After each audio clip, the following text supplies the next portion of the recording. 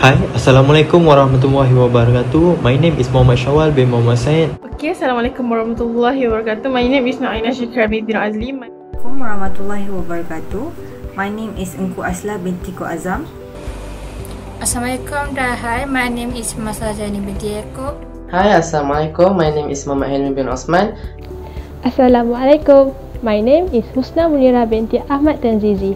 Today, our group will be presenting about Bank Kerjasama Rakyat Malaysia Berhad. In this video, every member will talk about introduction, company organisation charts, company CSR activities, and the conclusion towards the end of this video. Without further ado, let's get started. As we know, nowadays, Bank Rakyat with its tagline Bank Rakyat, Bank Pilihan Anda, become significant among the Malaysian.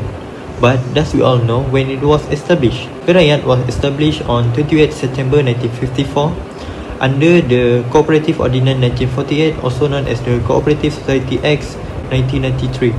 We cannot deny that corporate social responsibility can give many benefit to the community, to the company, and to the country. It is a good way to improve the standard living of the community when the big entity doing the charity work to help the needed ones. This indirectly will improve the poverty gaps amongst the Malaysian. So, let's take a look at all the CSR that have been done by Bank Rakyat. Today, I will represent a company organisation. First is board of director. They have 11 members on board director. First is the chairman, another is non-independent, non-executive director, and one secretary. A board of director is essentially a panel of function of a stakeholder, and they also have the other responsibilities, including the following. First is creating dividend policy. Second is creating option policies. Third is hiring and firing senior executive, especially is CEO. Fourth, establish compensation for executive. 5 is supporting executive and their team. And last but not is maintaining company resource and setting general company goals. In Management Committee of Bank Rakyat Berhad, there are consists of 1 CEO, 2 Deputy CEO, and 9 others related officers. Management Committee is where all the decisions regarding the direction, strategy, and financing of the group are made. It is also shows how a committee makes decisions about running the organisation. It is the ultimate decision-making forum.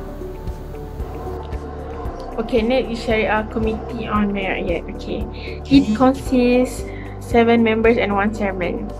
Okay, all Syariah Committee members in Bank Rakyat are expected to participate and engage themselves activity in the main duty of Syariah Committee and Syariah matter. Okay, this is the responsibility of Syariah Committee.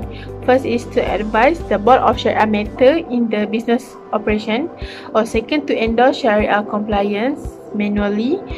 Third, to provide written Syariah option, and fourth, to assist related parties on Syariah method for advice upon request. And last but not least is to assist the SSC for reference for endorse. Okay, that's all the responsibilities about Syariah Committee.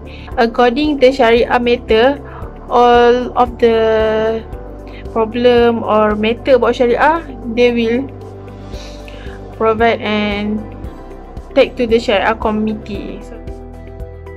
Besides helping B40 families, Bank Rakyat also help donate money and medical equipment to frontliners that are working hard during this COVID-19 pandemic. Bank Rakyat contributed RM50,000 to International Islamic University Malaysia IIUM Medical Center frontliners and Malaysia Diplomatic Equipment Stockpile MDES to be used during this pandemic. Bank Rakyat also donate RM5,000 to University Technical Malaysia Melaka UTM to help them produce utensil products to be distributed to frontliners. Next, medical equipment are also be given by Bank Rakyat such as PPE, mask, glove, hand sanitizer, raincoat to to frontliners working at hospital, fire and rescue department, police station and health department.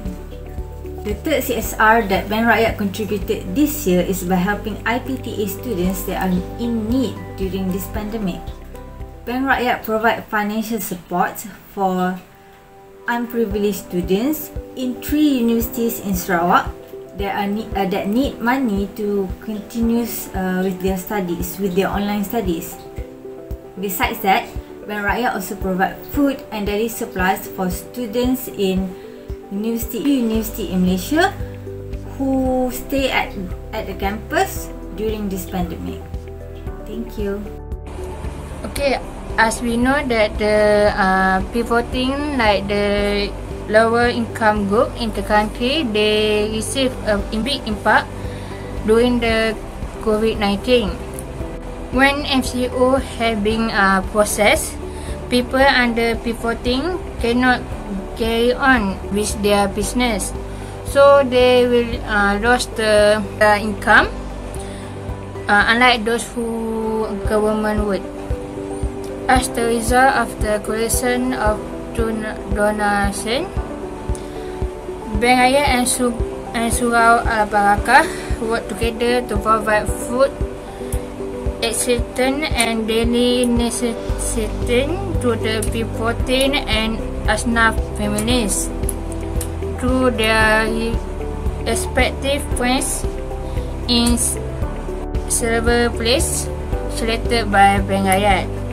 Bank Rakyat and Surau Al-Barakah give their help in Baling, Cengkar, Melaka, Muar, Kota Baru, Mantang Jaya, Ketih, Selayang and Tapah. How many family that Bank Rakyat and Surau Al-Barakah help? You can see this.